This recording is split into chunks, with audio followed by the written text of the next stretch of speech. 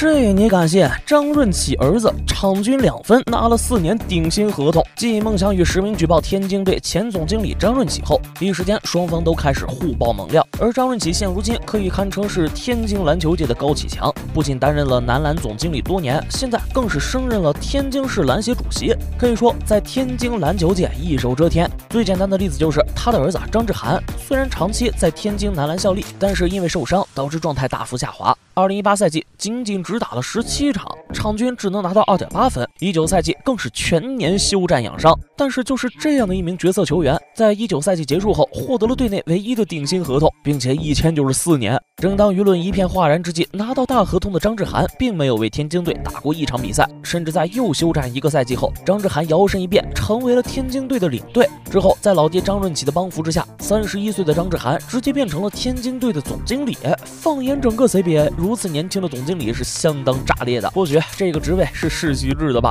如今随着孟祥宇的实名举报，张润起儿子张志涵也跟着摊上大麻烦。担任领队和总经理期间还拿着球员的顶薪合同，如果姚主席不给出一个处理结果，那么相信所有的 CBA 俱乐部都不会满意的。万万没想到孟祥宇竟然来真的。昨天呢，我已经正式面谈了天津市纪委，将自己索贿12万，私扣自己工资20多万元。如果孟祥宇的举报被证实的话，那么张润起究竟是有多大的胆子？要知道，在足坛李铁案引发的体育扫黑风暴后，一众大佬纷纷被查。不光足坛，篮坛界前女篮主教练李亚光，纵使已经退休多年，依旧没能逃过被调查的命运。于是孟祥宇趁着国家大力打击贪腐之际，选择了实名举报天津男篮主席张润起。在引发广泛讨论后，张润起和天津男篮都下场进行了回应。张润起表示，孟祥宇纯属栽赃陷害，要知道上次这样公关的还是李铁，并且面对举报，张润起直接选择报警。而天津男篮的声明也是一针见血，直接晒出了跟孟祥宇解约的合同，并且在已付清的工资和补偿金声明上赫然有着孟祥宇的签字和手印。这些回应一时间让吃瓜群众不知道该支持谁。而这边孟祥宇也决定硬刚到底，一张车票马上赶往了天津，并且发布视频称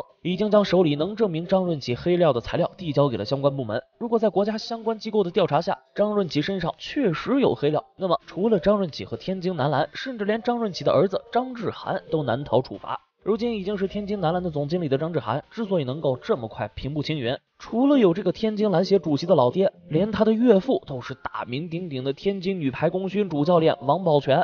这下可谓是真的拔出萝卜带出泥儿了。林孝俊或许自己都没能想到，会因扒队友裤子引发了一场血案。在短道速滑世界杯德国站500米决赛上，林孝俊力压群雄，时隔3年11个月再度登上最高领奖台。而这次的身份或许有些不同，因为这一次他代表的是中国队。冲线后的林孝俊激动高呼，并且在社交平台发文表示我们是中国队。1小时内连夺2金后，林孝俊一时间引发中韩两国热议。要知道曾几何时，作为韩国男子短道速滑队长，在2019年世锦赛甚至拿到了5冠王的壮举。但是队友的嫉妒和仇视彻底改变了他的命运。19年6月，韩国短道速滑队在进行攀岩训练时，男队队内的万年老二黄大宪对着正在攀岩的女队员做了一些低俗的动作。身为队长的林孝俊看到这一幕，于是在黄大宪开始攀登之际，也做出了同样的动作，甚至一不小心险些将黄大宪的裤子扒掉。本来是一场玩笑，没想到黄大宪却趁机发难，直接选择起诉林孝俊。